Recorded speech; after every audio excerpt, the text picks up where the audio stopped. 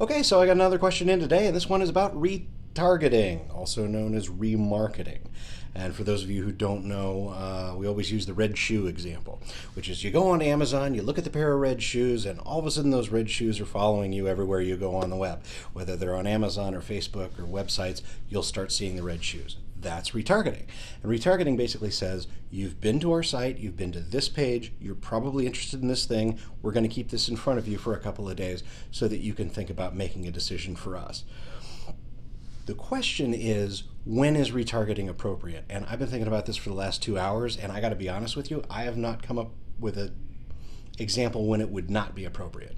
If your website is not important to your business, that's a good time to not use retargeting. Otherwise, you should be using it, if only because it is a ridiculously cheap tactic to keep yourself in front of somebody while they're making a decision. And you spend a lot of time, effort, and energy getting somebody to your site at all. Spend a little bit more dough to stay in front of them, because maybe they didn't download your white paper. Maybe they didn't sign up for a free demo, but they are considering you. And so if you can stay in front of them and keep a positive brand messaging in front of them during the time that they're making the decision, there's a higher likelihood chance that they're going to use you. So that's my answer on when retargeting is appropriate. And if you're not using it, you really should consider it, because A, it's cheap, and B, it's easy to pull off, and it brings people back.